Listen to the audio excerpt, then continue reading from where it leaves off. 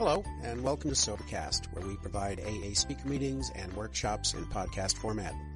We're an ad-free podcast, and if you enjoy listening, please help us be self-supporting by visiting Sobercast.com, look for the donate link, and drop $1 or $2 into our virtual basket. We hope you enjoy the podcast. Have a great day.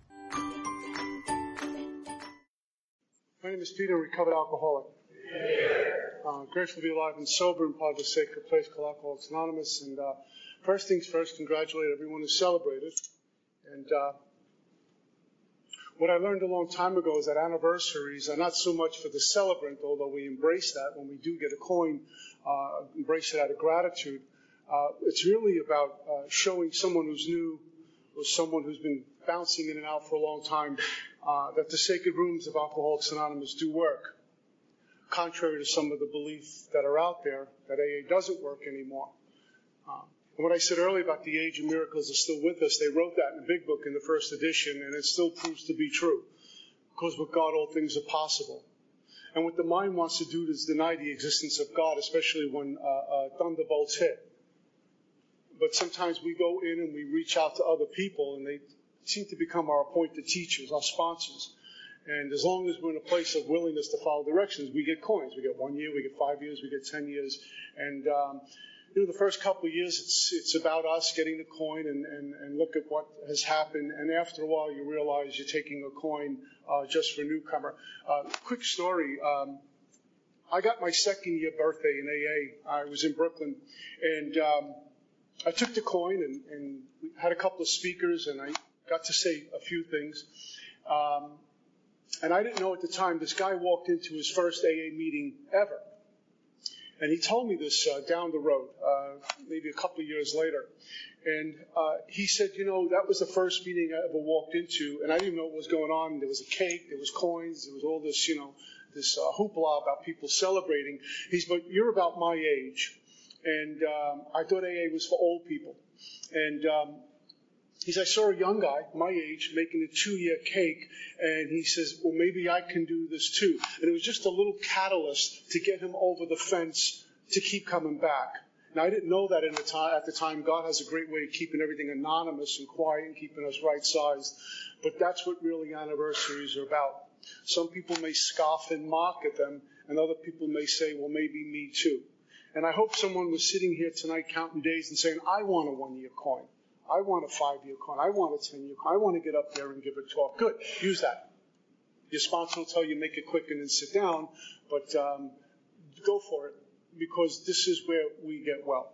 So congratulations to all. God separated me from alcohol June 23rd, 1988. I'm a recovered alcoholic, and if anyone's new and doesn't know what that means, follow me around. It's getting free from a seemingly hopeless state of mind and body, and getting free of alcoholism, the thing that accompanies this deal once we put down the drink.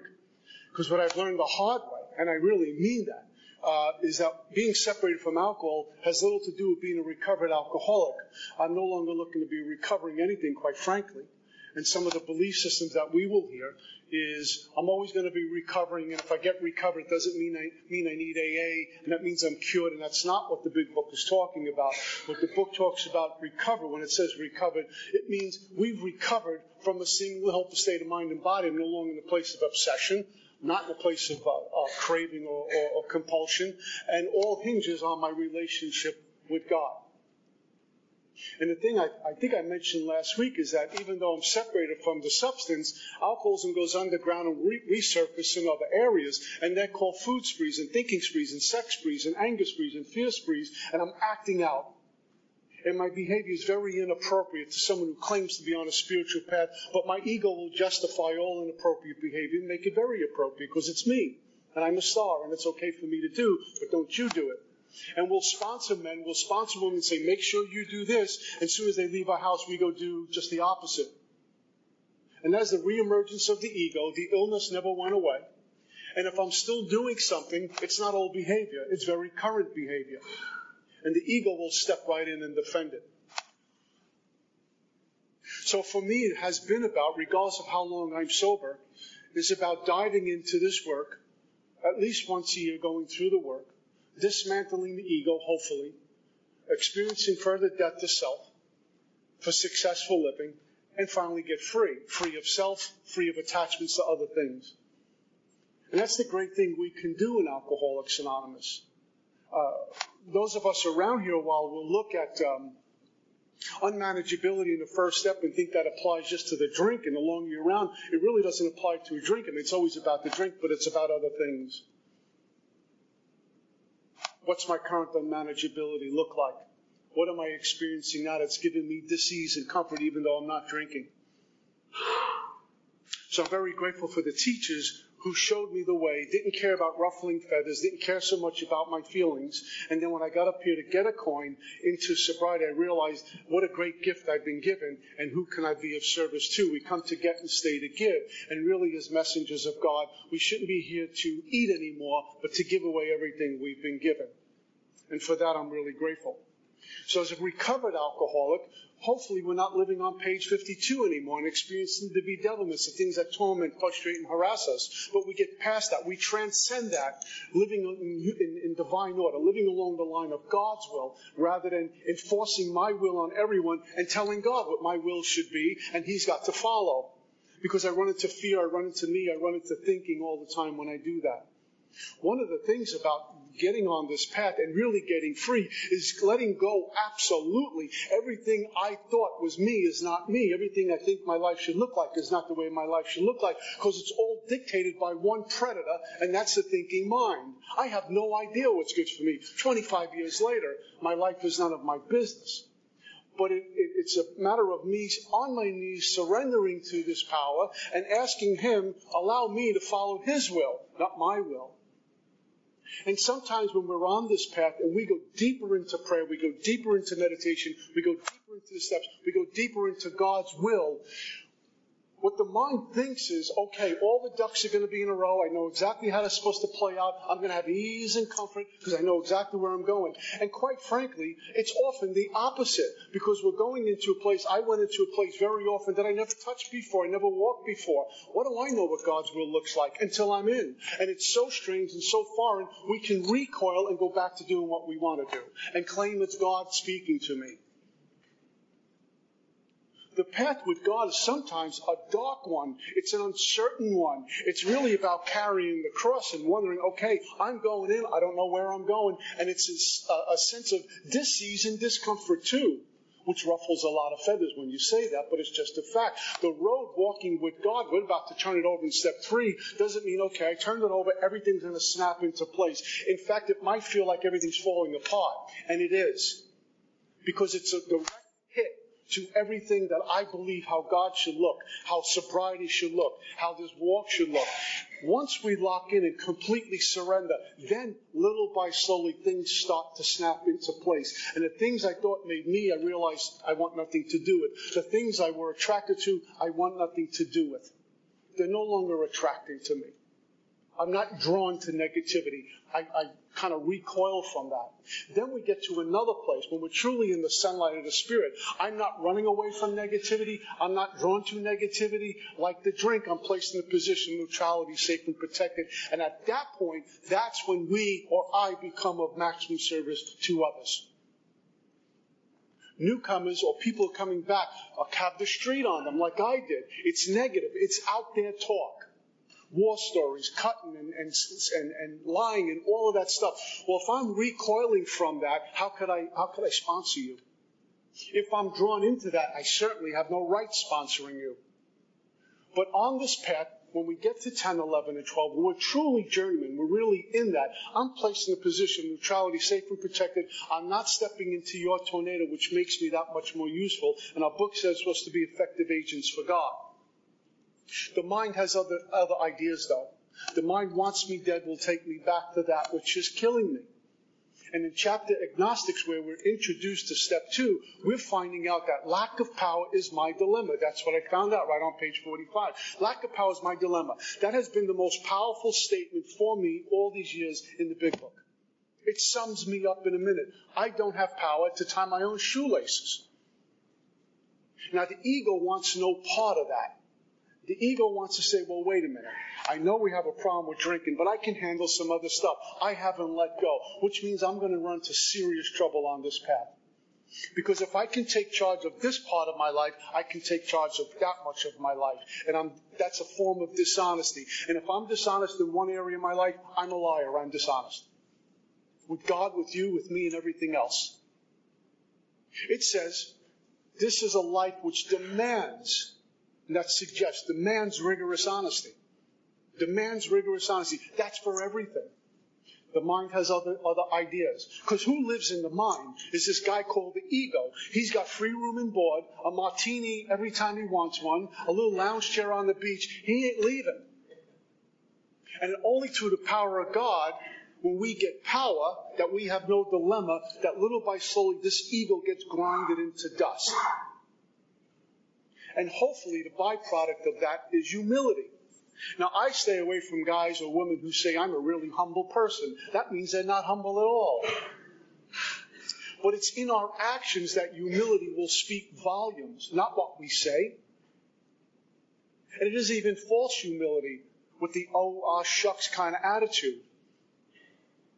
But it's just in our walk, in our deportment. And I can only get any kind of humility by having a relationship with God. What the mind wants to do is show me what my God should look like, which means my God believes everything I believe. So if I'm resentful at you, God says, yeah, I'd be resentful too if I was you. And it goes on. And my mind says, well, I think God wants me to drink just to experiment once more. And I will do ridiculous things like this. So the walk with God is sometimes very uncertain. There's a great quote from someone, and he says, we're going on a path we never walked before. And we're taking direction we never took before to experience a God we never experienced before. And the only way I'm going to be able to see the path is by the light that burns in my heart to find God. I don't know about you, but my experience has been, looking back on it now, there's always been a hunger and a thirst for something.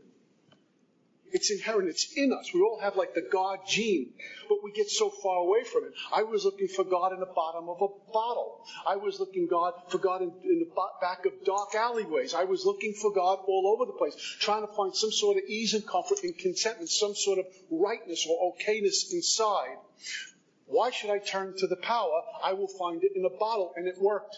It worked for a little while. It gave me ease and comfort. I felt power. I felt invincible. This is what I've been looking for, utopia. But it turns in its flight like a boomerang. Then I can't get off the pipe. I can't get away from the syringe. I can't get away from the bar. I can't get away from whatever I'm doing. And then there's no more God. It's horror. It's pain. It's hell. And then we get separated via detox, jail cell treatment, or just come in AA and shake, rattle, and enrolling in the chairs. But we're not much better.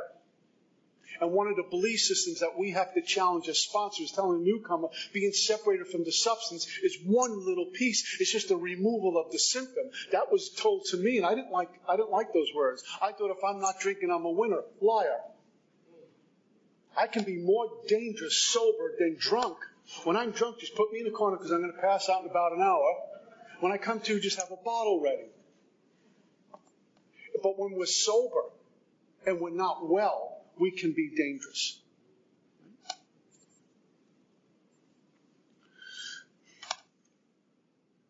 Coming to AA meetings has been my experience. Coming to AA meetings my first 6 months.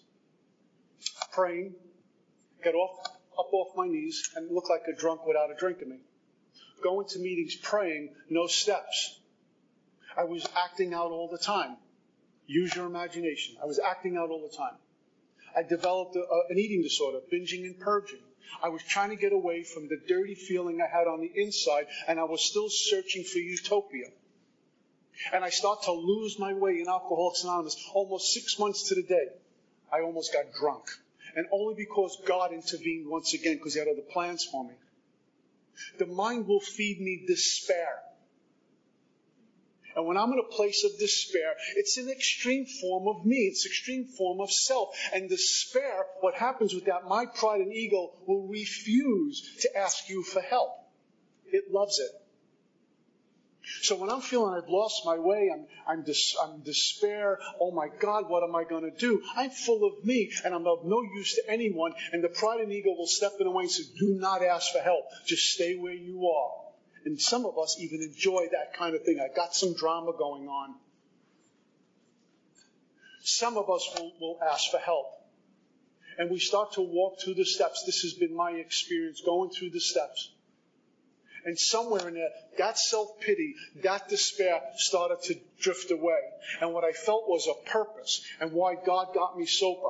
A purpose in AA, a purpose in my life, some direction in my life. And little by slowly turned back to the same power that I cursed. I started to lose the idea of I need things to keep me happy. A man is rich not by the things he can buy, but the things he can live without. And through adversity, we will learn to live without things that we thought we needed. And as I start to wake up little by slowly, I start to see how all my needs are really wants dressed up. I don't need anything. I found I don't need anything in a spiritual life. I don't need anything on a spiritual life. Everything I need, God gave me the day I was born. Everything. And what I've done over the years was accumulate stuff that my mind and ego says we need to have, that people says you need to have. You need to have a bigger car. You need to have 2 big cars. You need to have a wife and a girlfriend. You need to have more money. Why are you guys laughing? That resonated with everybody. Yeah. 3 guys just walked out. I need, I want, I got to have. Why? Because it gives me a sense of me. And all of those things, I'm worshiping my idols now. I'm worshiping my money. I'm worshiping my cars. My self-worth is put in maybe a 2-ton thing called a vehicle. That's me. It's full of holes. It's full of deceit. It's full of uncertainty. I don't need anything. And I speak from my own experience. I like nice things. I like nice clothes. I like to live in a nice place. I'd like to have money in my pocket because I know what it's like to be homeless and panhandling.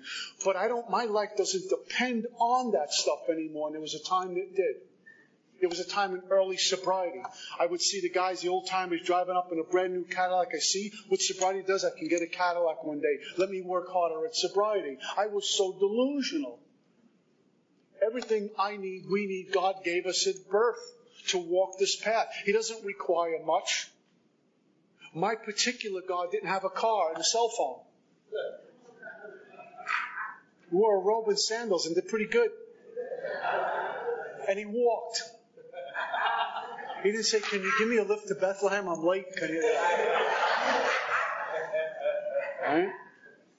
Everything I need I've been given by a loving God. And we're here on grace. And we experience grace out there that brings us in here. But there's a big difference between knowing I have God's grace and experience that power that gives me grace. Alcoholics Anonymous, I have found from my own experience, we're going to get an education. We're going to learn stuff. You sit with the sponsor, go through this book, you're going to acquire knowledge, but knowledge is not the answer.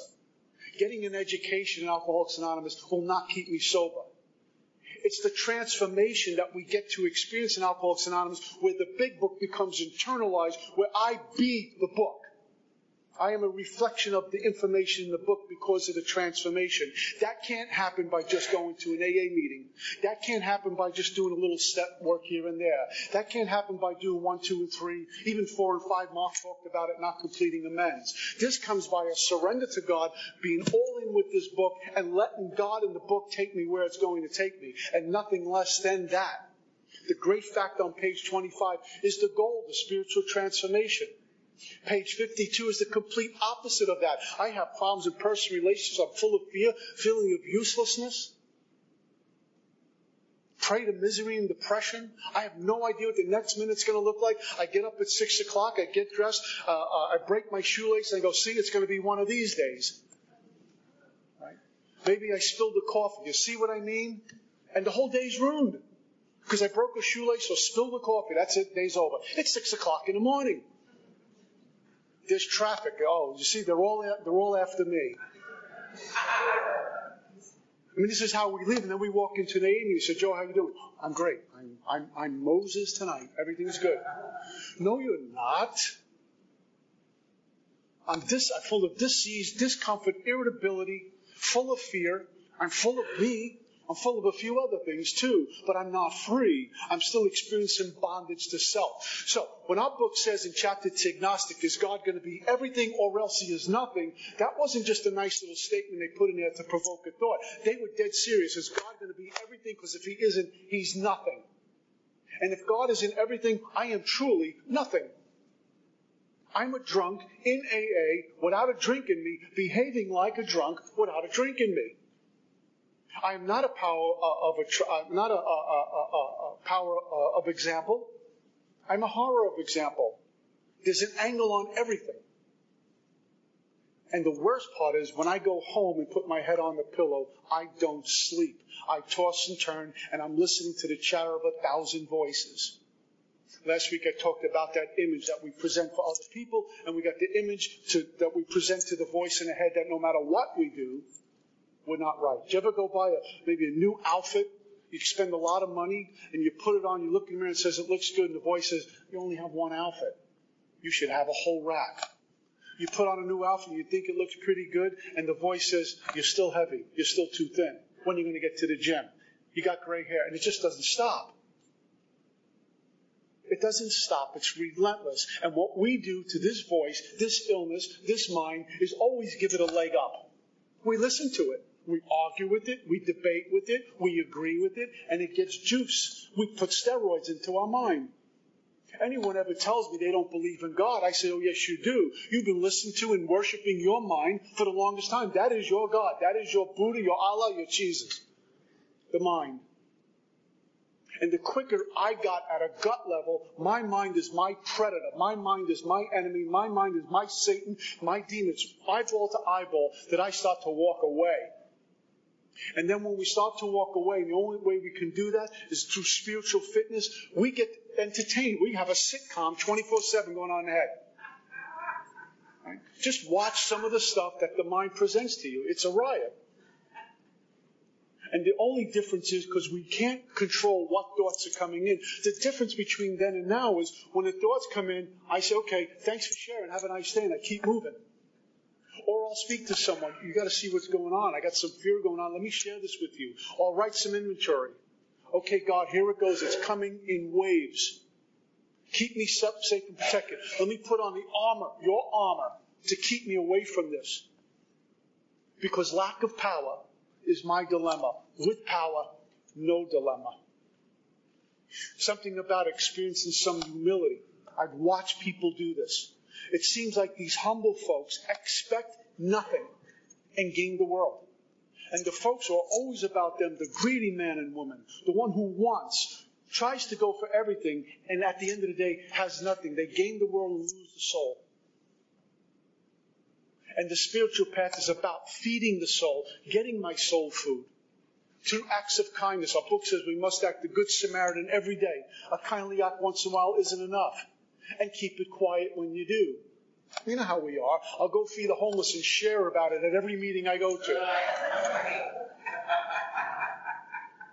Just be still. He knows, she knows, it knows, whatever you want to call your God. They know what's going on. In fact, who gave me the idea to go feed the homeless? Me? No.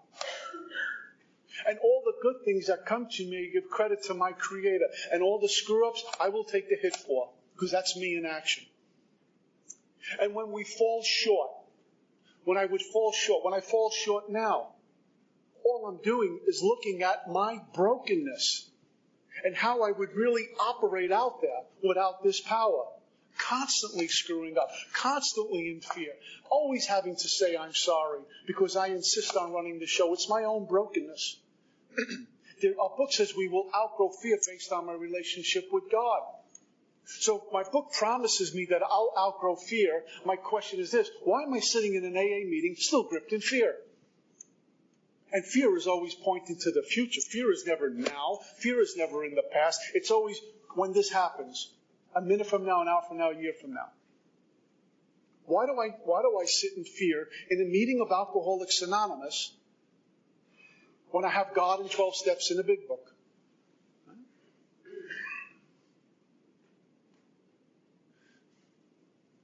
Get to a place where we start to knowing that we're known by our Creator. And when that transition happens, fear might show up, but I don't have to open up the door and let Him in.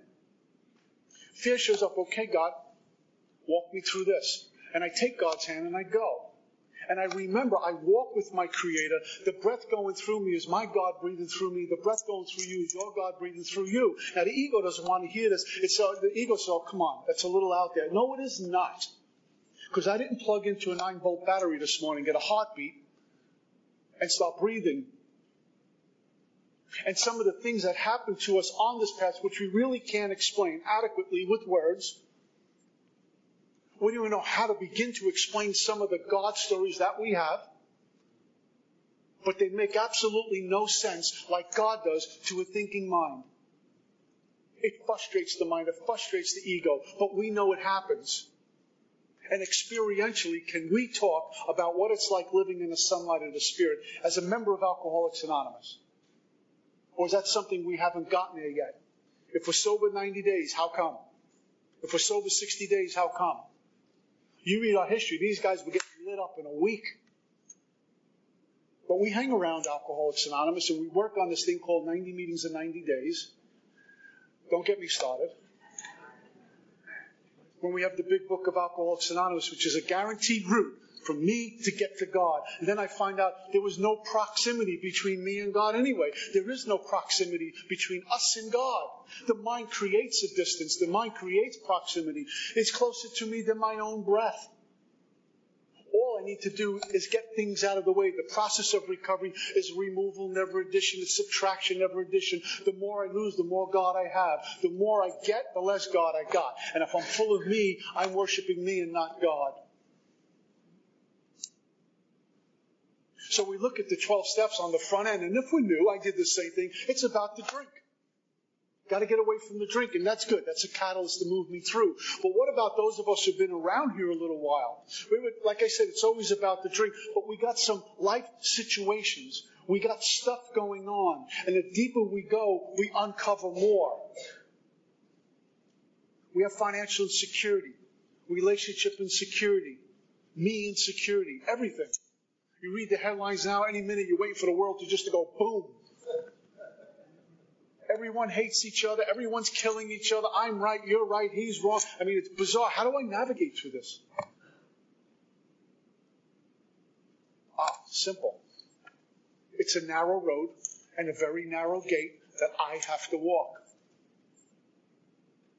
Most people, even in AA, and allow me to just get on a soapbox here, are going to walk on a really wide road and pass through a really wide gate because it's simple. It's easy. I have instant gratification and the hangover next day, and I'll just get back on a horse and do it again because I'm full of disease and discomfort. And this path says, let go of everything and walk a very narrow road to a very narrow gate if you really want to experience utopia here and now.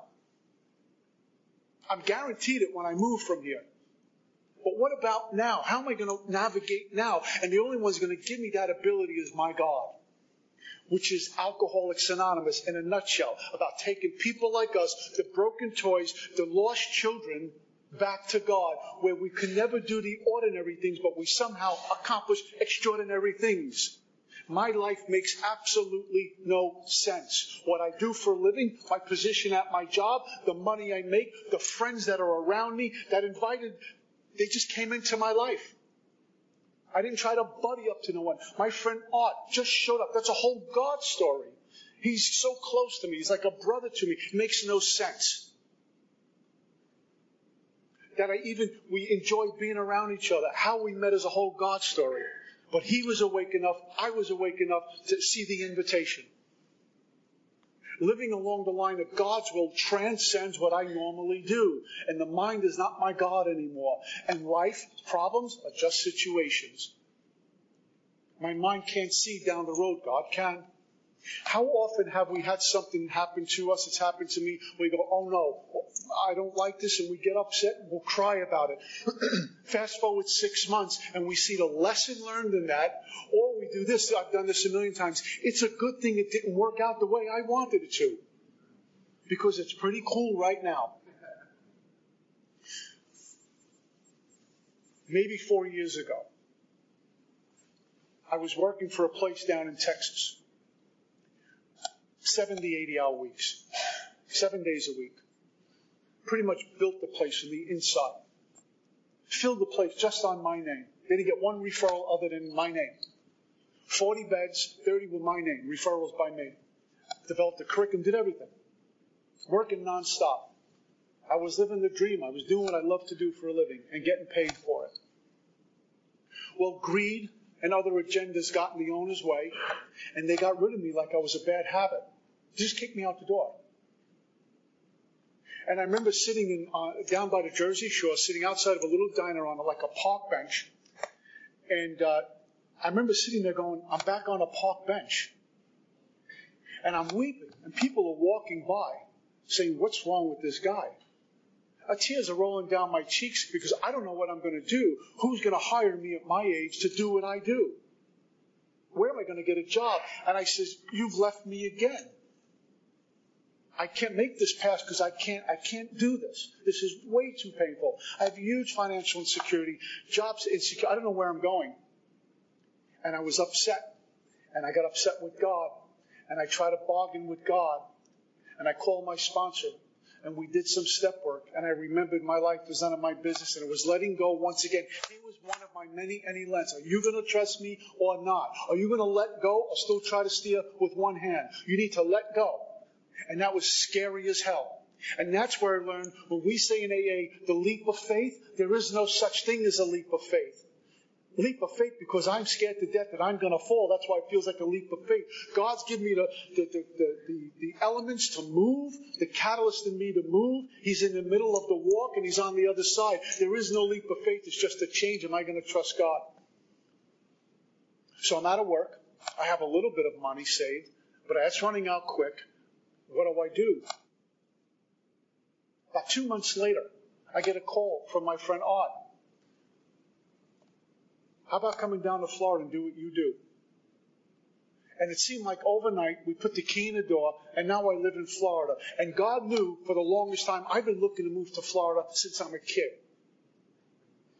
I love Florida. I love the beach. I love the warm weather. It's pretty. I couldn't deal with the Northeast anymore. It's kind of, I'm from the Northeast. How you doing? Why? You writing a book? What do you want to know? You know? I just said hello. Marion came to Jersey with me for the first time, right? She said, I'm going downstairs into the lobby. She said, why? She said, I want to hear New Jersey people talk. So fast forward, and here I am working where I love to work, living where I love to live. My point is, we can't see the future. Are we going to trust God or not? And now that it's all said and done, I realize that the shutting of the doors for me in Texas was God's blessing. It was a great thing. How much longer at my age can I work 60, 70, 80 hours a week? I would have died on the job, and I was not happy after a while living in this little one-horse town in Texas with drug cartels all over the place. God says, enough. Put you in Florida. And I look back and says, I'm glad I made that decision to move to Florida.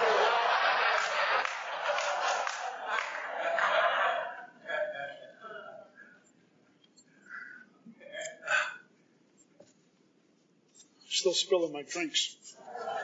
Okay. So step 3 says, we made a decision to turn our will and life over to the care of God as we understood Him. As we heard many times in meetings, it's just a decision. It doesn't mean I've done anything. A decision means like, hey, I want to get in shape, I want to go to the gym. And I never get off the couch. I haven't done anything.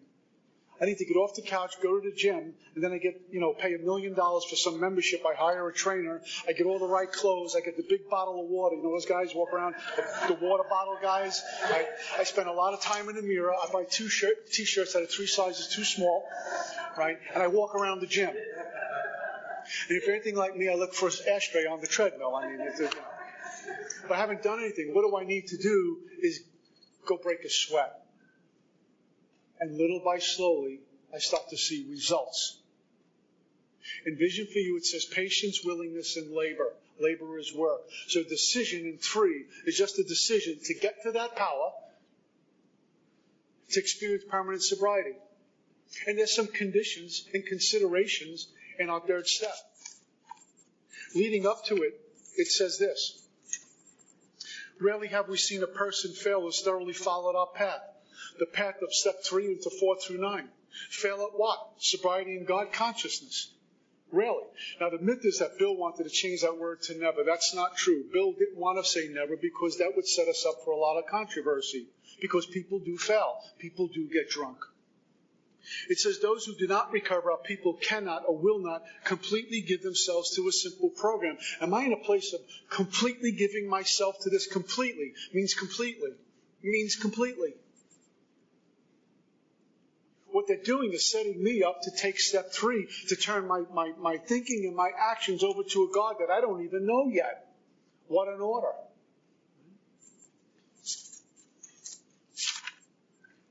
On page 60, it says, we were alcoholic and cannot manage our own life. My sponsor showed me how to read it this way.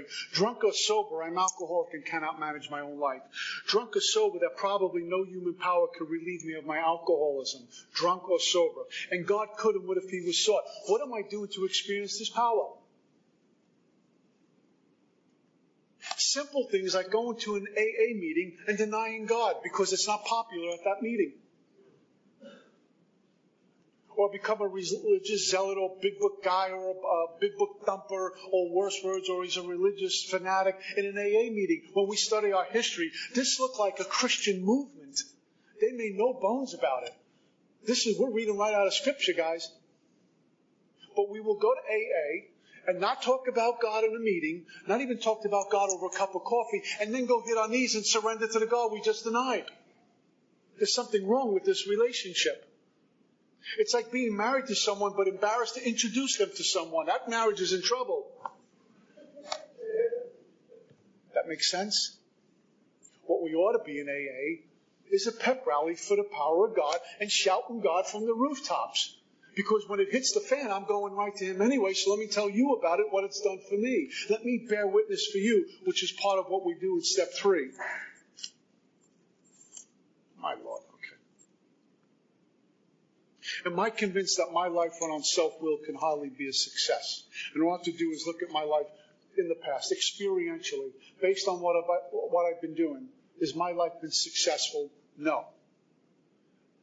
So I showed up to my sponsor. He had me write out the 3rd step prayer word for word and write out my interpretation of what the 3rd step prayer was saying. God, I offer myself to thee, to build with me, to do with me as you want. Relieve me of the bondage of self, that I may better do thy will. Take away my difficulties. Victory over them, bear witness to you. Let me be living proof for others that this power works. Am I willing to do this? When I wrote it out in my language, it made some sense. And we held hands, got on our knees, and did the 3rd step prayer, and immediately went into step 4. Growth doesn't occur until I step into the unknown, which is step 3, which is 4 through 9. Real spiritual growth doesn't occur until I step into the unknown. Regardless if I'm doing the work the first time or the 20th time. It's new territory. I'm going from what I know to a place I don't know. I need to be willing to go to any lengths, any lengths. I ask guys, are you willing to go to any lengths? And they go, that means no. Well, what do you mean by any lengths? So your ego and mine is still kind of shaping this path. I can't do that. And my question is always this, as it was asked to me, based on your life and you running the show, how's that been working for you so far? Anytime you start to drive, how's that working out for you? Anytime you make a decision to do something on your own, how's that working out for you? The quality of my life at this moment depends upon my relationship with God. The amount of presence I have at this moment depends upon my relationship with God. The breath I take depends upon God. And me staying away from a drink or any other non-conference approved dry goods depends upon my relationship with God. Because on my own, I'm in serious trouble. That's my brokenness. And I never, ever want to serve my mind again. It'll serve me. And I will always serve God. That's how I got here tonight. I'm out of time. Thank you. My name is Peter, recovered alcoholic. Grateful to be alive and sober. You guys hear me okay? Yeah. Okay. Grateful to be alive and sober and get to share the next few weeks about this message and this book and what my God has done for me. And if we continue to seek what He'll continue to do for us. Something I wanted to share, I was sharing with some folks this afternoon before we get going. Dr. Harry Tebow wrote some stuff about reemergence of ego a whole bunch of years ago, and I shared it with some new folks today. Hopefully it resonated. It certainly resonates with me and those of us who've been around a while. There's some readings by Thomas Merton, some writings by Thomas Merton. When we see, you can see his influence here in reemergence of ego and the separation from God. And he writes the following. The so-called typical alcoholic is a narcissistic, egocentric core dominated by feelings of omnipotence, intent on maintaining at all costs its integrity. Inwardly, the alcoholic brooks no control for man or God. He, the alcoholic, is and must be master of his destiny. He will fight to the end to preserve that position. If the alcoholic can truly accept the presence of a power greater than himself, which is step 2 consideration, he by that very step modifies, at least temporarily and possibly permanently, his deepest inner structure. And when he does so without resentment or struggle, then he is no longer typically alcoholic. And the strange thing is that if the alcoholic can sustain that inner feeling of acceptance, he can and will remain sober for the rest of his life, which challenges and flies right in the face of hanging in there, do it a day at a time. He goes on to say, a religious or spiritual awakening is the act of giving up one's reliance on one's own omnipotence. The defined individuality no longer defies but accepts help, guidance, and control from the outside. And as the individual relinquishes his negative, aggressive feelings towards himself and towards life, he finds himself overwhelmed by strongly positive ones such as love, friendliness, peacefulness, and pervading contentment, which state is the exact the opposite of the former relentless, restless irritability, which is kind of like what the Great Factor is talking about. He says they must lose the narcissistic element permanently, otherwise the program of AA works only temporarily. Regardless of his final conception of that power, unless the individual attains in the course of a time a sense of the reality and nearness of a power greater than themselves, his egocentric nature will reassert itself with undiminished intensity, and drinking will again enter into the picture. What a warning. What it's telling me is I will experience this reemergence of ego, and the ego will never tell me it's reemerging. And what happens to someone like me as I start to drift away from the solution, and I will defend myself to the end. You're wrong and I'm right. All of you are wrong and I'm right. I will defend inappropriate behavior and make it very appropriate. I will defend unspiritual behavior and make it spiritual. And I will slowly drift away from God. And who has become God as me? How can I meet God? How can I experience God if I am now God? Now, my ego tells me I'm praying and worshiping God, I'm meditating, I'm doing all the spiritual disciplines, but what I am doing when I'm praying is worshiping me, and my ego is talking to me. And my sponsor becomes an obstacle, and the any lengths he tells me to do becomes in the way. And suddenly things get busy, things get in the way of me experiencing God. So what I have found that the only thing I can do is when I bottom out in this place is once again a surrender like I always do. Most of us need to do is a complete surrender and continually rework in the first 9 steps to clear self out and experience the sunlight of the Spirit, the less self, more God. Well, one thing I was made clear on a long time ago, when I pray and I surrender and I beg, I cannot command the Spirit to do what I want. You'll see some of these athletes, they make the sign of the cross before they get up there, like God's going to grant them a grand slam home run. And even us, when we pray, we will pray to have God go along with our plans of what we're secretly doing. God, give me this so I can do that. God just doesn't operate that way. He'll give an abundance if it's along His will. And my job in the praying is showing a willingness to be aligned with His will. That's what the prayer is really all about. We have wonderful words and different prayers. We're not commanding the Spirit to convey a thought of my willingness, my readiness to be changed and do whatever God has for me. And that's why it's what we're doing, not what we're saying, that counts. I want to do any lengths, and my sponsor says take a white chip, and I say I'm not doing it. My sponsor says make 90 meetings in 90 days. I'm not doing it. My sponsor says go to that meeting. I don't want to go because there are conditions on this. Well, what happened to my prayer? So really what I'm doing, I'm mouthing any length, but my actions are my lengths, not what the sponsor tells me. And what I have found out is when we say we concede to our innermost self, I did it, in different words, June 23rd, 1988, my last separation from alcohol, I conceded to my innermost self. What was different about that concession compared to my 5th treatment center concession when I used 2 days after treatment? Is that 1988 it was followed up with actions purely out of desperation. I mean, I couldn't tie my own shoelaces without seeking counsel because I didn't know how to do it. I just took direction. It was really out of just desperation, nothing else. I wasn't looking to be a talker in AA or even make coffee. I wasn't even thinking about AA in 1988. I don't want to die was the plea. I made a plea, and then I took some action. And that action was, I was being pushed to take that action because I couldn't deny what God had for me.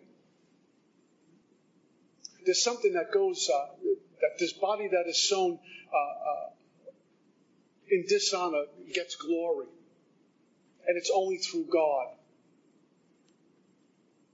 We get to experience the glory of God in Alcoholics Anonymous only by pursuing, only by seeking. And I tell newcomers all the time when they tell me, well, that's a little extreme for any lengths. I don't know if I want to go to any lengths. And they give you lots of excuses, which means they still want to use. And my question to them is, did you go, like I did, any lengths to get drunk, any lengths to get high? I would go anywhere, do anything for the price of a drink or some powder, right? And we come into AA and they say, pray twice a day. Well, that's a little extreme.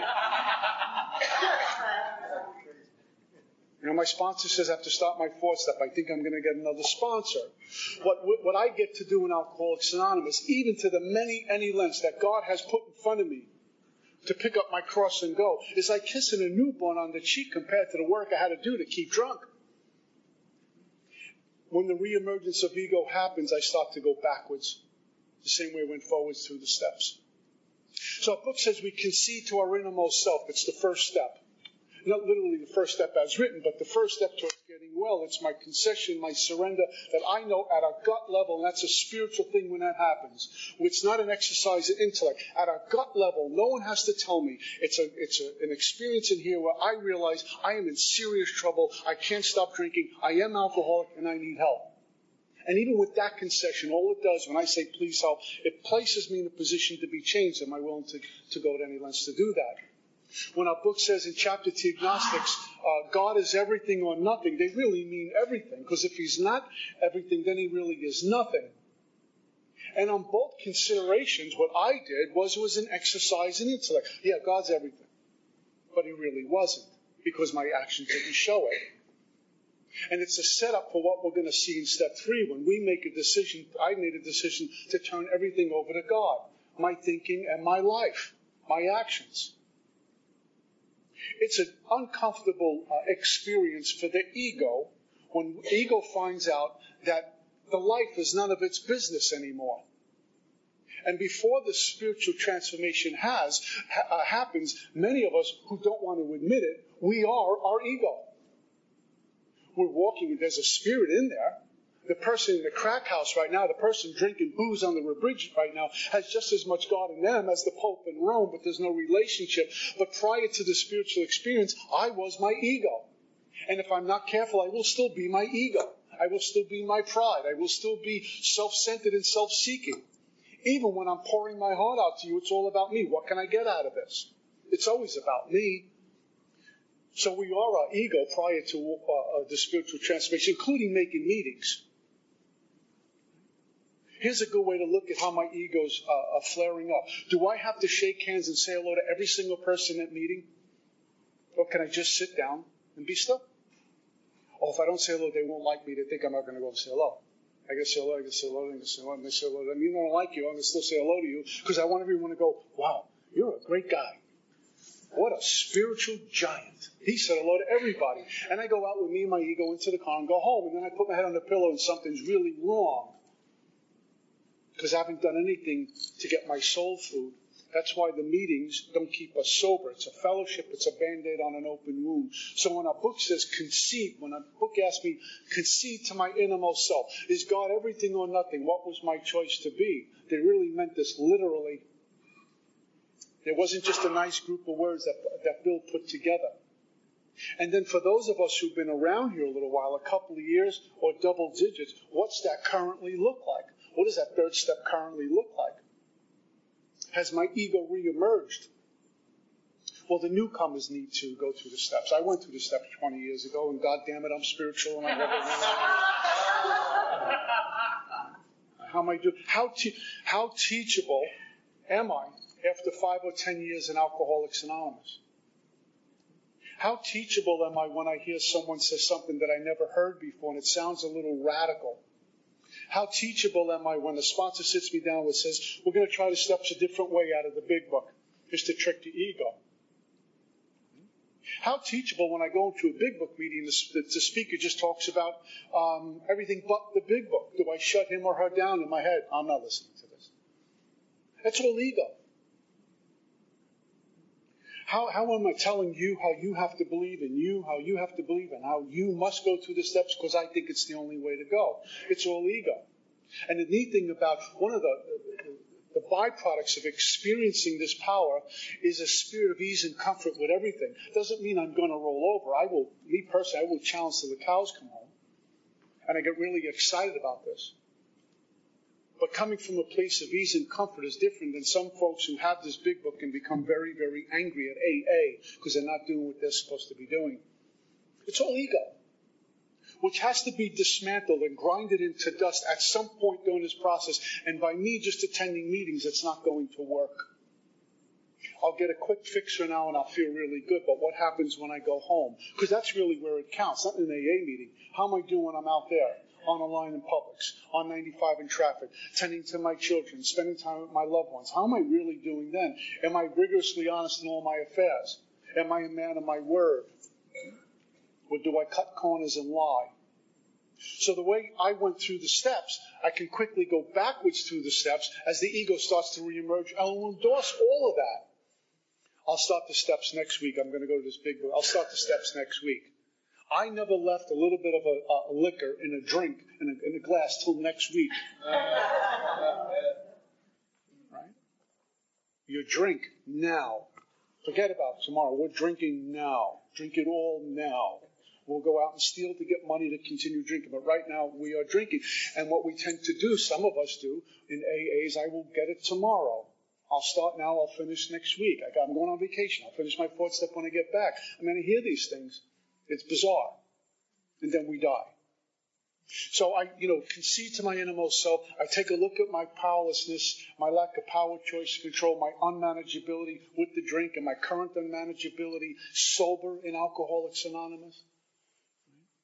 And if the real unmanageability is not having an idea what the day is going to look like when the drink says go drink, and I go drink, and I can't stop it. And I won't even have the ability to run to my home group to say, I want a drink, please help me. Because I'll probably get drunk on the way to my home group. That's how I drink.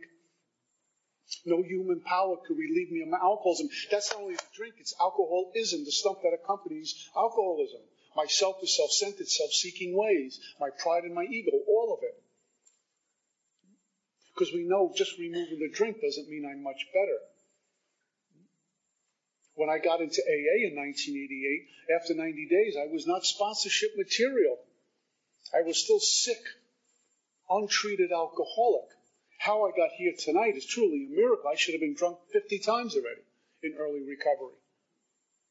But it was grace. And there was a reason why he kept me sober, so I can do what I do now, I guess. But I found there's a big difference between having God's grace, which we're just given, and experience that power, which gives me grace. Big difference. And I can only get that by clearing out self in 1 through 9. Well, what lengths am I willing to go to? Step 1 told me I'm drinking and there's no way out. I will drink. At some point, I will drink. I have new kids in front of me all day long at work.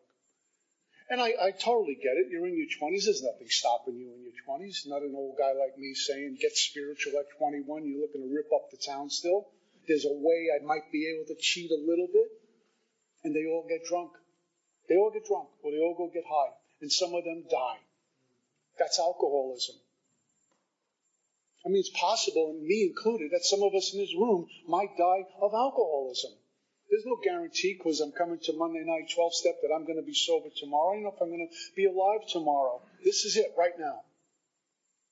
My sponsor used to always tell me, Peter, what are you doing about the dash? I had no idea what he meant. What are you doing about the dash?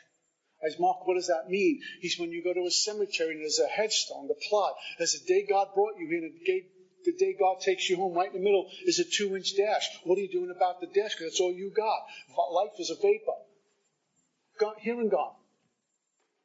And we spend years getting drunk, trying to control and regulate. We spend years in resentments. We spend years in defects of character. We spend years bouncing in and out of Alcoholics Anonymous. And in most meetings, you got the 12 and 12. The medicine is there, but we don't eat.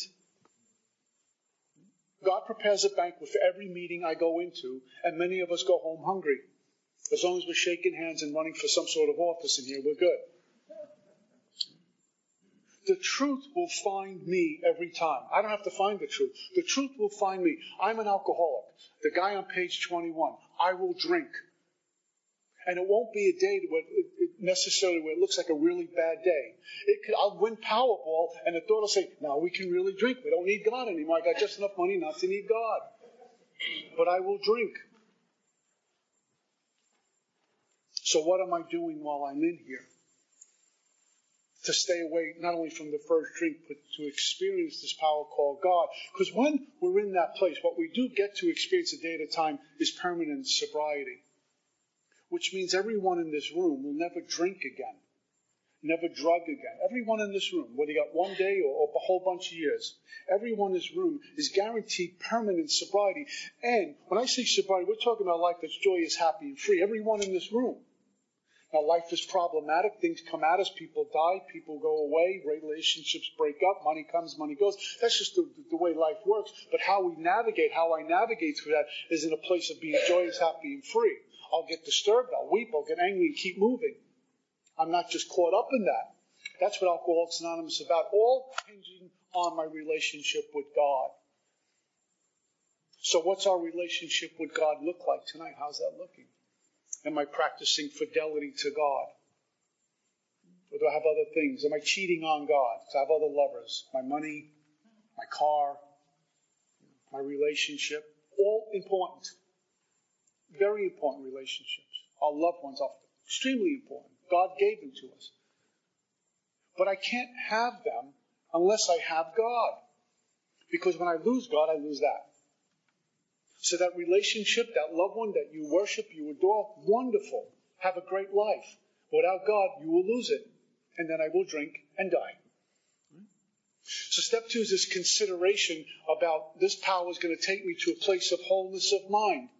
An interesting thing about this place of wholeness of mind is that my mind means I have this new mind, this God mind, this renewal of this mind, the metanoia, a purging out of the old and embracing what was there at the beginning, this golden nugget that's way on the bottom of the haystack, which God gave us at birth. It's just been, I've accumulated things. I've accumulated belief systems and fears and anger and conceptions and perceptions about everything. I can't find my own way out. And what the steps do is clear off the path. Am I willing to go to this power to restore me to wholeness of mind? First, I'm not thinking about drinking. The obsession will go away, and even the thought about drinking will be removed. We're talking about God here. We're not talking about a human power that'll kind of fix us up a little bit. We're talking about the boss. And when I get aligned with that power, there's no time for me or you to be thinking about drinking. Watch a beer commercial? Yeah, I used to drink that. You keep changing the channels. Not like you want to dive headfirst into the TV. We're doing a 12-step call. Yeah, I used to drink the same stuff while we're pouring it down the sink. We're not jumping into the drain. I remember I was into this work, newly sober, had some knee surgery. And my knee was really banged up. I had crutches, and they gave me pain meds. And I called my sponsors, you need to take them. And I took them for 3 days, and I never forget this. I got the rest and flushed it down the toilet, and I couldn't believe I was watching them go down the toilet. But there was no, oh my God, I'm really doing it. I didn't save any just-in-case medicine.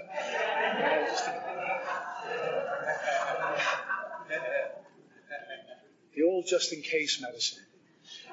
I didn't do that. And I was so happy. I remember going to an afternoon meeting and says, I don't believe what I just did. Not like I don't believe what I just did. I don't believe what I just did. This is so cool. It's called freedom. Wholeness of mind. The demons that I faced for so long, fear, insecurity, doubt, skepticism, hate, resentment, jealousy, the lust, the greed, all of that stuff that just had me like an anchor around my neck. Like the book says, drop the rock, enough. But I didn't will that. That dropping of the rock, that enough came from a place of desperation once more. Was a surrender. I'll do anything to be free of this. And there was some action I had to take. And then one day I wake up and I'm saying, these demons aren't on me anymore. A day at a time. Because I'm not cured of alcoholism. What I have is daily reprieve. And that hinges on my relationship with God. And step 3 was my decision. Page 62 talks about selfishness, self-centered, is the root of my troubles. I'm driven by 100 forms of fear. I will die from 1,000 cuts, never one shot. I will die from 1,000 cuts. No inventory, don't call the sponsor, cut back on meetings, cut back on sponsoring people, a little dishonesty here, a little dishonesty there, a little bit more dishonesty there, mismanage my money, not practicing real fidelity in my relationship, and it goes on and on and on. I just bleed out. I went, how did I get drunk? I've been going to meetings. Would die from 1,000 cuts. Am I willing, when my sponsor says, am I willing to go to any lengths? Any lengths is any lengths, and it's not on my terms. That was made clear to me back in 1988, 89 with my teachers. Your life is none of your business. I didn't even get to the 3rd step yet. And every time I did the 3rd step, holding hands on my knees, every one of my sponsors says, your life is none of your business. I understood it the 5th and 10th time through the work. The first time it seemed like what a radical proposal. But it had to be better than the way I was living, because how I lived was awful, drunk or sober. Drunk or sober, an alcoholic cannot manage my own life, and no human power is going to relieve me of this alcoholism, drunk or sober. The ego wants to tell me, well, you go to meetings, you speak a little bit. You have to still write inventory. Do you know how many folks I speak to with double digits, when they hear me writing inventory, they say, you still write inventory? Well, excuse me for breathing. I'm sorry. So I make a decision in 3 to get there. And the bottom of page 62 talks about, this is the how and why of it. We had to quit playing God. I had to quit playing God. Why? It doesn't work. And I got to see, as I start step 4, how I have been playing God in every area of my life, my entire life. Expectations, secretly demanding that people do what I want. The relationships, she better do this. She better say, I love you on cue, in a certain inflection too. I never forget sponsoring this young fella. And he came to home group. I was living in Staten Island. And he looked like he was dying. I said, what happened? He was in this relationship the week before. He was joyous, happy, and free because he met Mrs. Wright. Everything was cool. So what happened? And he was sharing some intimate details. And, we didn't make love last night. She's leaving me. As you made love to her 6 nights in a row, the poor girl's tired. What's the problem? What the problem is, because it's all about me. And you're not doing exactly what I want on cue. This is how I operate. This is how this young fellow is operating. We play God in every... I assign God a role to play. Right? God loves me, so I'm going to hit the Powerball. He loves you, but loves me a little bit more. So when I get my ticket in there, he's going to give me power. Then I get pissed off when I don't hit. Right? We assign God a role, we assign people a role, we assign everyone a role, and I have a role to play as well. And I'm always in collision with everyone. The interesting thing it talks about on page 62, I go from all about me and all my self-reliance instead of God-reliance, all my self-centeredness instead of God-centeredness. Go to page 63. We didn't even get to step 4 yet. And they talk about the transition, the transformation that's going to happen to us at some point or immediately upon the third step is that I will be less and less thinking about me and more thinking about you and what I can contribute to life. How I can serve God better. In one page, it's the third step promise. It is the third step. And what we're able to do is recite this third step prayer with the sponsor, hopefully. And if we miss a few words, it's okay. Because what I have found out, it's the intent at which I hit that prayer with. And again, I'm not commanding the Spirit, but I'm showing my willingness and displaying my willingness to be changed right now. I stand ready. And if it means I'm going to work in the Salvation Army for just a few bucks a year, and that's going to be my life, if I'm right with God, it'll be paradise. No conditions on this. This is God's deal. Now, the first time I went to the work, I didn't get all of that. But I kept chopping wood and carrying wood. I get it now. In fact, I get it more now, sober a few years, than I did at the beginning. And the more dependence, the more reliance I need upon this power called God. And I think my actions, for the most part, show that. I'm seeking. I'm serving, and I'm seeking. And very often, it's not about me. I'm not perfect. Sometimes it is about me, but very often it is not. And that's why my life's pretty much an open book. You walk with me. You tell me. I have no problem with people walking with me to see how I walk this walk. And that's not being boastful. That's just, if I didn't say that, it'd be false humility, huh? So the third step was about me turning everything over to God, and I don't stay there. And sometimes I hear folks say, work a really good third step, hang out in the third step, get a good third step, read the third step every day. That's what floats your boat. That's great. It's not what the big book says. It is not what the big book says. It's not what I say. What the big book says is, next, we launch out on the course of vigorous action. So I do the third step prayer with you now, and in 5 minutes, you're starting your fourth step. Unless you have a notepad and pen, you're going to start immediately. There is no time to wait, because as I keep turning it over to God, and if I don't, the illness is right behind me looking to pull me back. I'm being pursued. So I better get right with God right away, because the illness doesn't care how long we're sober. The illness doesn't care I go to lots of meetings. It's looking to pull me in. And what this thing will do is throw up roadblocks. It seems like a priest once told me, the closer, in a sense, because there really is no proximity with God, but the closer I'm getting to God, this thing breathes even louder and screams even more to pull me down. It doesn't want me right with God. It doesn't want me in an AA meeting. It doesn't want me doing this work. So it will create roadblocks, all in the mind. And we'll justify some things as to why I'm not doing step 4. Well, I had a long day today. I need to make dinner. I need to watch, the Academy Awards. This is important, right? Something. I need to do something other than get my soul food. Now, I was talking to Jimmy and Maribeth. I always tell this story about my first fourth step. And I was living in this apartment, this little studio apartment. I had come from the gutter, literally in the street, and I had this little studio apartment. And I had what was a bookshelf. I turned it into a desk because I had nothing. So I used this little bookshelf, my first fourth step, as a desk. And I had a little lamp on it, and I began writing my fourth step.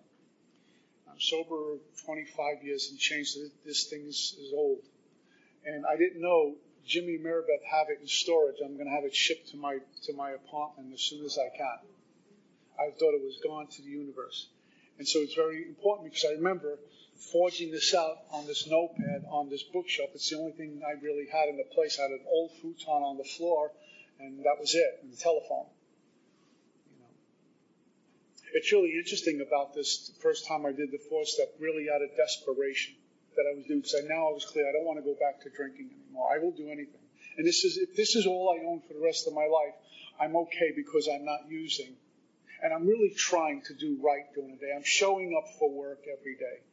I'm calling my dad regularly rather than him trying to find me. I'm sending letters home to my family that I love them, and just, in the middle of the month, no holiday, to do that. And I'm really trying. I'm attending meetings, and I really want to get well. And God gave me the power to do it. It's interesting when we're doing God's will, how right we feel with that. And when we're not, how sick we feel and the emotional hangover we get the next day. And there I was. I would sit down with my big book, and I have my notepad and pen. There were my instructions. And I remember making prayer and creating this master list of names. All the people I was resentful at.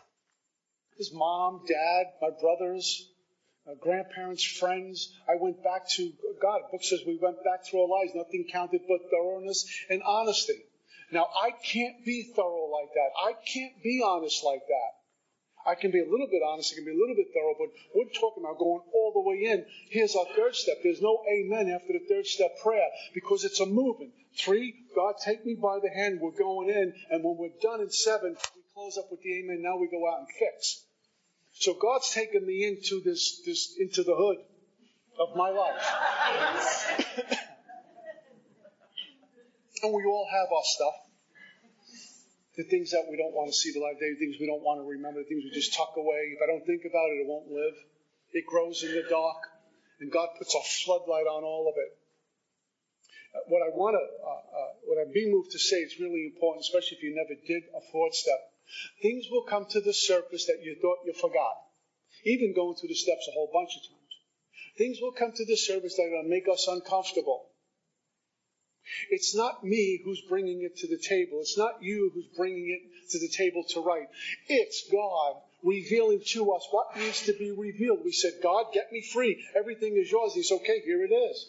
Here's what's in the way. It totally contradicts what the ego wants, what the self wants. And I got to see how I've been living with the ego. I am the ego. I am this false self, not the self God created. I am this puppet. Whatever the ego says, I did. And God's saying, we're going to shut this down now. We need to get free. Because you told me in step 3, I'm taking over. And God really thinks you mean it. So I create this master list. And whatever goes on paper, if I'm following directions in this book, and I'm praying to be searching, fearless, and moral, and I'm giving thanks when the writing is over, and I'm being truthful and surrendering to God with this and doing all the things I'm expected to do, then that 4th step in spirit is a perfect 4th step. I hear too many people say, oh, there's no such thing as a perfect 4th step. So God is imperfect. When did I become bigger than God to even make a statement like that in Alcoholics Anonymous? Your 4th step is perfect. In spirit, there's mistakes. We'll fix it. We'll do another 4th step. But that writing, the intent is pure. That's what God gave me to write. I have to say that this is perfect. And my sponsor will tweak and listen and push and pull. Maybe explore some more. This is complete letting go here. So God will reveal to us in His time. Every time I go to the steps, sometimes things pop up that I didn't even know were there. The ground's fertile enough to God do some more work with me. The need to continually go through the work. What I have found, I was one of those guys who would go through the steps one time. And I speak for myself with this one. Go through the steps one time, and one time only, and live in 10, 11, and 12. And around 10 years of sobriety, I start to experience some restlessness, irritability, and discontentment. And I start to be a little AA cop. People would talk about the big book, and I'd analyze instead of listening. Reemergence of ego. And a gentleman was up from Texas, and I went to him, and I asked him if he can sponsor me. He said, I've been waiting for you. He said, are you ready to have your whole life turned upside down? And I was still in that place of, it's got to be better than where I am. And I began going through the steps over and over. At least once a year, go through the steps. I don't just the way God has disciplined. I've been disciplined to the spiritual life. So 1 through 9 into 10, 11, and 12. But some folks will go through the steps one time and one time only. And if I'm defending that, if I'm fighting off people who continually rework the steps, it's my ego flourishing again. Oh, you don't go through the steps more than once. I don't want to hear about it. Why are you getting so defensive? Because it's become a threat. It's become a threat to my ego. And I spoke to this gentleman named Paul Martin, who's my great grand sponsor. He was sponsored by Dr. Bob. Spoke to him a few years ago. I had a handful of phone calls with him. He was out of Chicago. And I asked him this question about going through the steps over and over again. And he said firsthand what happened, because he was one of the guys, one of the first, the spearheads of going through the work over and over again. He says, what the book doesn't tell us, those stories in the back of those early members, what happened to a lot of us, he said, after about 5 years of sobriety, we start to visit page 52 a little too often. We were looking for some sedative, some medication, because we were nervous. We were full of anxiety. We had some fear going on, and we were doing all of this, but there was something going on we couldn't locate. Some went to psychiatrists, and some got drunk, and so on. And truly, by the grace of God, he had one of his guys coming over to hear a fifth step off of him. And he was praying to get ready for this fifth step. And what he said was he had this intuitive thought that he couldn't deny. You know, when God moves you, you get moved. When God speaks, you know it. And he started putting some things together on paper. And his idea was what he called swapping inventory. He was going to hear the prospects inventory, and he said, can you listen to mine? That's what he did. So his little sponsor heard his sponsor's fifth step. And then the sponsor he went home, and he was left in his apartment, and he took the directions and looked at some stuff in 6 and 7. And realized through between 4, 5, 6, and 7, he had some outstanding amends he hadn't made. And he had some amends he wasn't even aware of, and cleared up some things. By the time he hit 10, 11, and 12, he found there's newfound freedom. There's something to this. That caught like wildfire. And it just kind of spread around. In certain lineages, you'll see people going through the work regularly. My question is, if you're hearing this now while I'm saying this, and you're thinking, oh my God, that's horrible, have you tried it? Do we have contempt prior to investigation? Because I did. When I would hear these guys tell me I go through the steps over and over again, I said, what kind of nonsense is that? I went through it one time and one time only, and I'm proud of it. And then I bottomed out. So I've been on both sides of the fence, and I like this side a whole lot better. Now, if you're in a place you're going through them one time, you're joyous, happy, and free, go. I'm not here to change that, but just challenge a little bit. So I wrote this master list in 4, and I had this little bookshelf that was turned into a desk, and I make a whole bunch of coffee, because that's what you guys did, made coffee. I don't drink it at night, but there it was. And I had a little light, and I sit there, and I come home from my meeting and write. My sponsor says, if you stay home and write, you can not go to a meeting tonight. If you stay home tonight and just watch TV and not write, we have a problem. So I'd stay home a couple of nights a week and write this in. I got done right away. It was a lot. It was 5 spiral notebooks when I got done. It was a purging. It just kept pushing and pushing. And one of the things I was told to do was pray before I write. Write a prayer across the page. Thank you, God, for allowing me to be searching, fearless, and moral, because I can't do that on my own. And then I write whatever came to the pen went on paper. No censoring, no denying. The pen is now the spiritual translator, huh? It's God working right through me. So I can't play with that. When we studied the early members, they talk about the confession of sins and things like that. They wrote a list too. They took inventory. I forget who said it. It goes something like this. A life without inventory is a life not worth living. How many of us in AA actually do inventory and expect to have a life of abundance? Right? So I started writing resentments, and my first column talks about the names. I never forget my first inventory I wrote was with Mom. And I thought like the skies were going to open up and thunder and lightning was going to happen because it's your mom. How do you write a resentment about Mom and my anger, even hate and disappointment that she commits suicide? How could she do this to me? It was still about me. Here's a woman who was sick and suffering, dying of alcoholism. The will to live was taken from her by alcoholism. And I'm thinking, poor me. Self-centered. And so I would write my 4 columns. Second column talked about cause. Put the name in the first column, Mom. Cause. She was alcoholic. She committed suicide. And that's what we do at the second column. Just an instruction here. It's easy to go from column to column to column rather than writing straight across the page. It's too much shifting. And so that's what I was taught to do. Second column, I put the reason why I'm angry with that person. It came to the third column, which is very interesting because I didn't know this the first time writing. I was just following directions. Third column is explained to me, go for it. The third column is really, really seeing how I interpret the world and then how I operate in column 4. The 7 areas of self, my pride, how I think you view me. No one should see me in a compromising position. No one should see me and my spouse argue. No one should see my boss reprimand me. No one should see me falter because you're going to think less of me. If you think less of me, that means you don't like me. If you don't like me, that means I lose your friendship. If I lose your friendship, that means I'm all alone. I'm all alone. I'm abandoned. Oh my God, I'm going to die. How many of us, it sounds extreme, but how many of us, like maybe we go to the bank account and you find out your funds are a little low, or some of us have been laid off at work or lost our job, and in a heartbeat you got yourself cleaning windshields by the Holland Tunnel in New York. In one breath.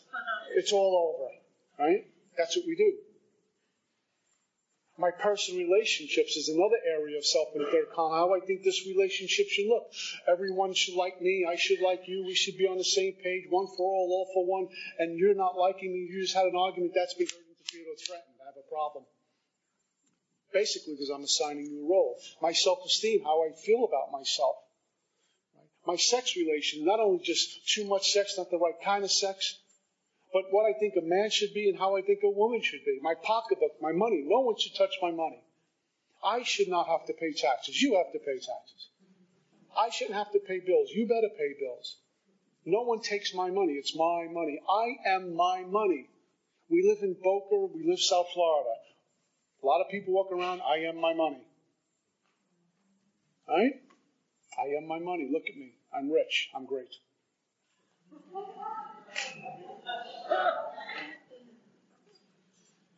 What happens when the money goes? Because it's on loan from God anyway.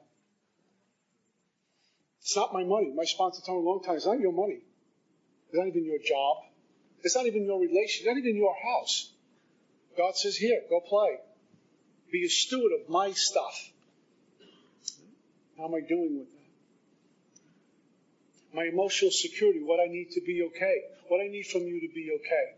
And this is the real tip-off to my attachments to external conditions. I need you to do certain things and say certain things, and then my ambition, what I want. Here's the trickster. The first 3 columns turn out to be, even though they really happened and they're in black and white, the first 3 columns turn out to be one big lie that my mind has played on me. I get to see my fate, my perceptions and conceptions, my illusion and delusion about everything. I've been living with me and my ego. That's why these things have happened to me. This is why I become angry. My expectations on other people. If I was in the sunlight of the Spirit, none of this stuff would affect me. I wouldn't be hurt, interfered, or threatened. And what my 4th column reveals to me is what I do because of my feeling hurt, threatened, interfered in the 3rd column. I become selfish, dishonest, self-seeking, and frightened. I say certain things. I do certain things. I interpret certain things. You go to Coin Night, Anniversary Night, Academy Awards, right?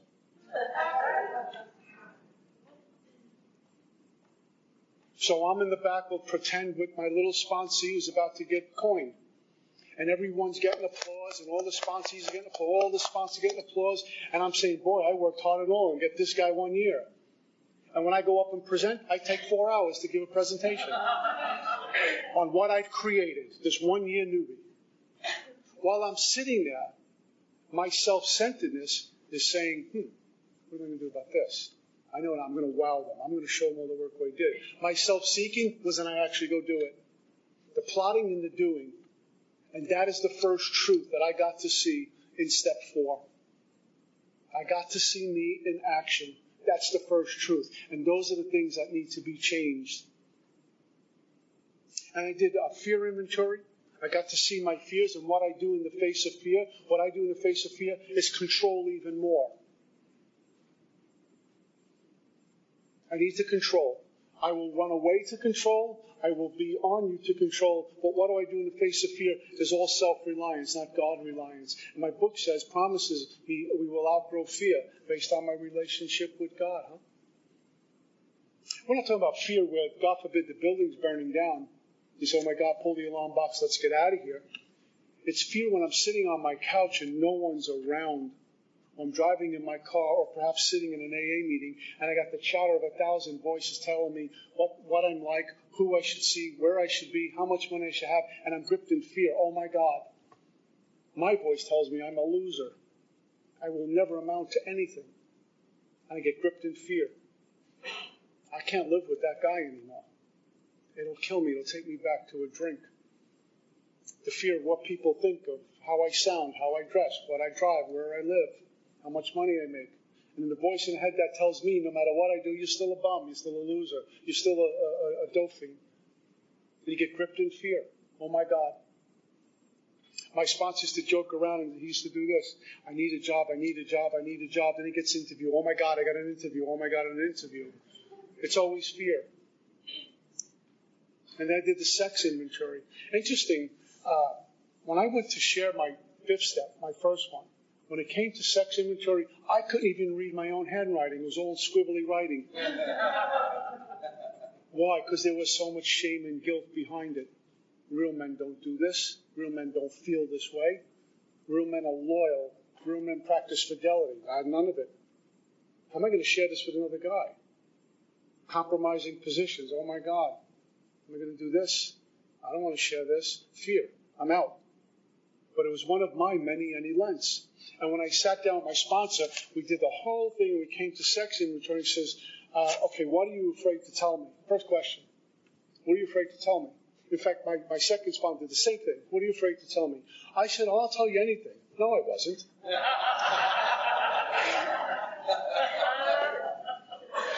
And I'm reading it, and I'm squinting. Before I was wearing glasses, and I'm squinting. He says, let me see that. And he didn't make fun of it. He says, how much shame and embarrassment do you have behind this? I said, well, I'm embarrassed to talk about this stuff to another man. He says, we're going to stop. He says, I want you to go home and write inventory on being shameful and embarrassed about your sex inventory. Put it in a fear inventory. And I came back the next day, shared it, and we began. And one of the things he did for me in the fifth step, I'm getting ahead of myself, was he shared some awkward moments that he experienced. His lack of fidelity, his disloyalty, his verbal and physical abuse, and the things that happened to him, etc. He anteed up first because he knew how important this was, that he pulled me ashore. So he kind of anteed up. I took a deep breath and off I went. And he never judged it. He just listened. He kind of guided me through that. I found that I wasn't that different. I wasn't that unique. And more important, I wasn't dirty. I was just broken. It's what I became. The things I did. Under the influence or just untreated. That's what we do. This is what I'm capable of doing. Here it is on paper in my fourth step. And what God will do is erase all of it.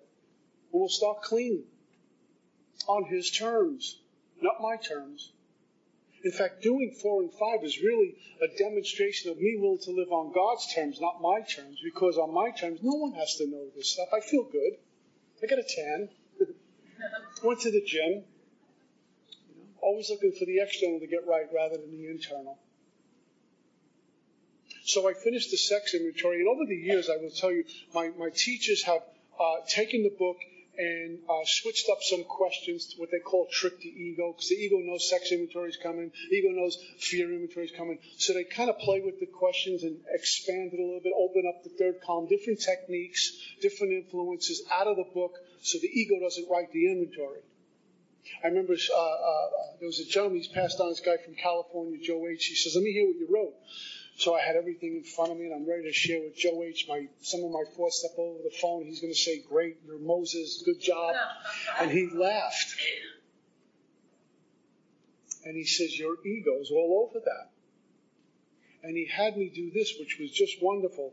Every resentment I had, he told me write the opposite. Every fear I had, he told me write the opposite. And this inventory became like this. But boy, did I get free.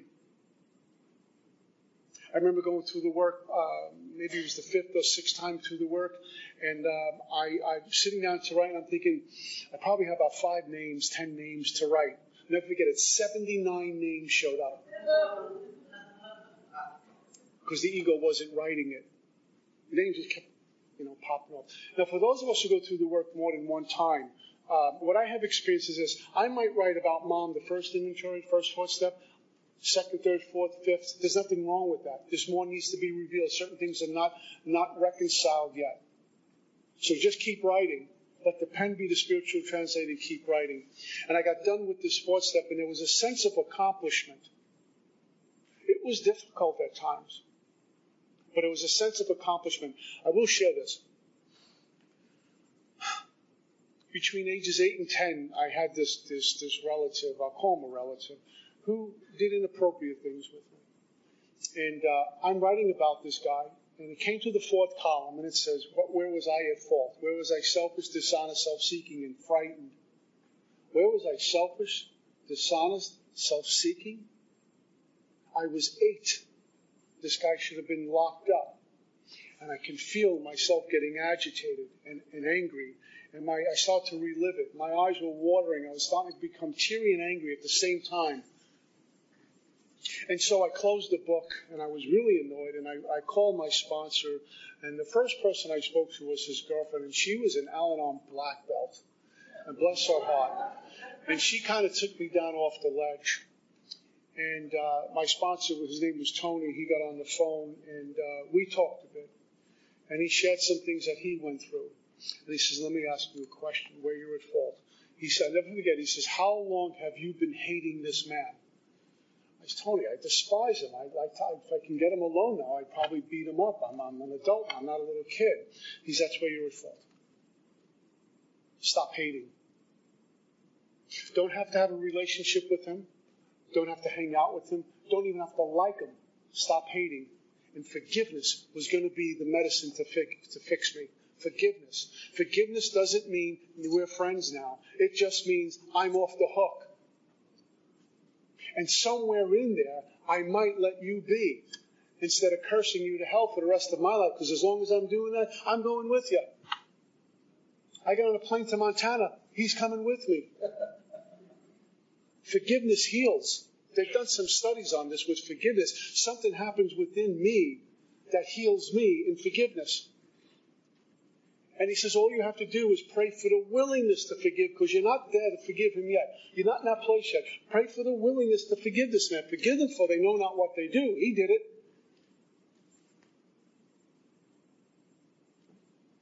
Mocked, tortured, spat out everything. Forgive them, for they know not. He could have said, you know who I am? I can do it. Water and order, I can't go through it. Here was one of my any lens facing me, eyeball to eyeball in my fourth step. First, one of the biggest any lens I came into right at the get-go. Sex inventory, writing this stuff down, resentment inventory. How am I going to do this? But I did it, and we shared about it. And it wasn't so bad. I found that I wasn't dirty. It wasn't my fault. Everything's okay. I'm safe and protected. It was one of those things. And I will tell you this. I've seen this person at a few events. And I was waiting to get angry. You know, come on, God, give me some anger here. This is good. Give me a reason. He was way on the other side, and I was over on this side. And I saw him. I didn't feel dirty. I didn't have a movement in me to go punch him in the mouth or say, you know what you did? I didn't do anything. I couldn't care. I couldn't care. I was whole again. I was complete. I had dignity and integrity now. And I knew no one could ever do that to me again. My walk is different. And I didn't think much about that feeling. I never forget that. I wasn't saying, wow, I must be really on a spiritual path. There was no thought of that. It was just, I don't care. I didn't realize how free I had gotten. Just out of the mercy of God. Where I had dishonor, I now have glory. That's what we get in Alcoholics Anonymous. What was old dies, and we get what's new, God. Die to the old to experience the new. It's in any lens that we have to go to, though. So at the beginning, step 4 seems really difficult. It isn't. It's new. That's why it seems difficult, and we're on a path we never experienced before, but it's one of the any lens. And when we speak to folks in AA who've done 4 through 9, as the book says, into 10, 11, and 12, they are different people from the inside out. And when that transformation happens, because AA, we will learn a lot of things, but it's not about getting an education, but it's experiencing God, the transformation. When that happens, you're talking to a new person. Some of us don't even look the same after going through this path and living this path. Everything has changed. Perceptions and conceptions about everything has been changed. And really, if you think about it, we go home. We're going back to what God gave us at the beginning. I call it change, but really, we're looking through the eyes of a child, like we're supposed to be around God, like children around God, in awe of God, the abundance of God. Just having a cup of coffee in the backyard is like I'm having a cup of coffee in my backyard. Oh my God, this is spectacular. That's being like a child with God. That's what happens to us. The contempt, the poison, the anger, the resentments. There's no time for that anymore. It's been removed. And all I have to do is continue to get soul food and grow with that. Like I said, it's like kissing a newborn on the cheek compared to the work we used to do. That's all I got. Peace.